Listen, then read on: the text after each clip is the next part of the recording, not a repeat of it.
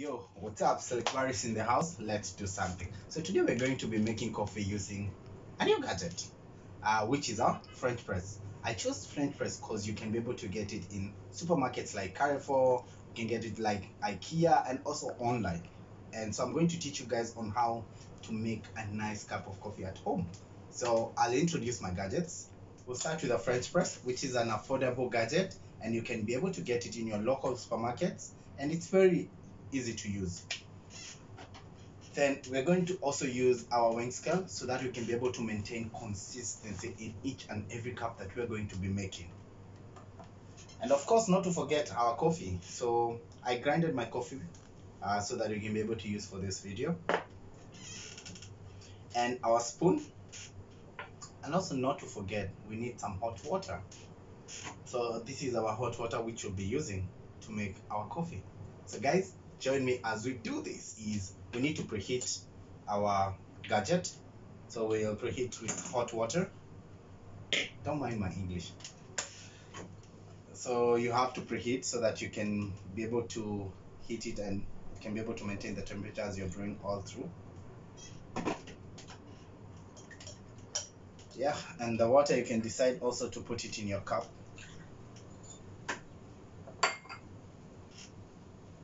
Okay, so the next thing I'll put my French press on top of the weighing scale.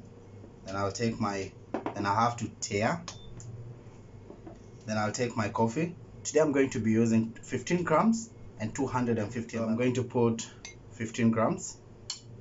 So that is 8.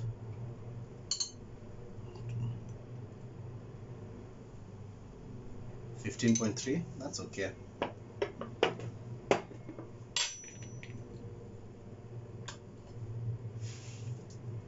Then I'll have to tare again. Then I'm going to put my water at once, 250 ml.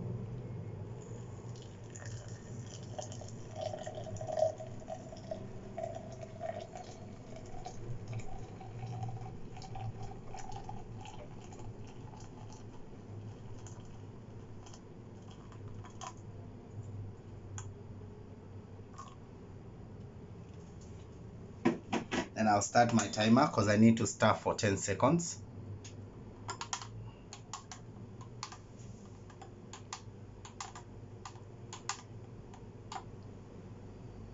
Then after 10 seconds, I'll have to leave it to brew for 4 minutes. Then I'll come back and we'll serve. But when I leave it, I'll put my plunger on top. So we're back, guys, after the 4 minutes. So I'll remove the weighing scale and just put it off. Then I'll start pressing slowly to avoid disturbance of the coffee. Okay, and I'll take my beautiful cup of coffee, my blue, turquoise blue.